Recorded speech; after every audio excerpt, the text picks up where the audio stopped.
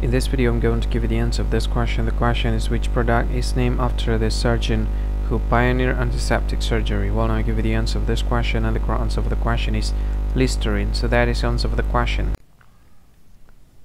Hi, thank you so much for watching this video.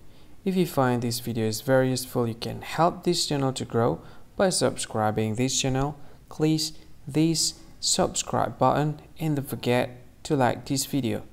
And if you find this video is not really good, or you don't really like this video, or you kind of feel that it's a little bit offensive or something like that, you can click this one, dislike button. You can do that anyway. And if you want to share this video with your friend, you can share it by clicking this share button, and you can share it to any social media that you wish that is currently available at this time, like Facebook, Twitter, LinkedIn, and many others. Right?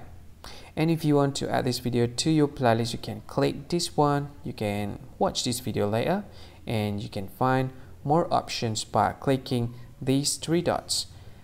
And yeah, don't forget to subscribe. I think that's all of it. Thank you so much for watching this video, and see you again in another video. Bye bye. See you again.